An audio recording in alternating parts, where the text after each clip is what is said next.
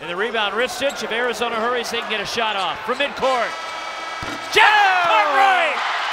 PJC from midcourt to close out the first half. We see that at every shoot-around. The teams throw up the half quarter. That was beyond half court. PJC with the dagger. Let's fly from beyond midcourt. Officials are checking to make sure he got it off. I mean, he clearly did. He landed almost at the three-point line by the time it went in. That's how high it was. Well, your former partner Miles Simon hit one from that distance in a big game. Yeah, his was still a little bit further back. And it counted a little more. 44-27, number 3, Arizona leading.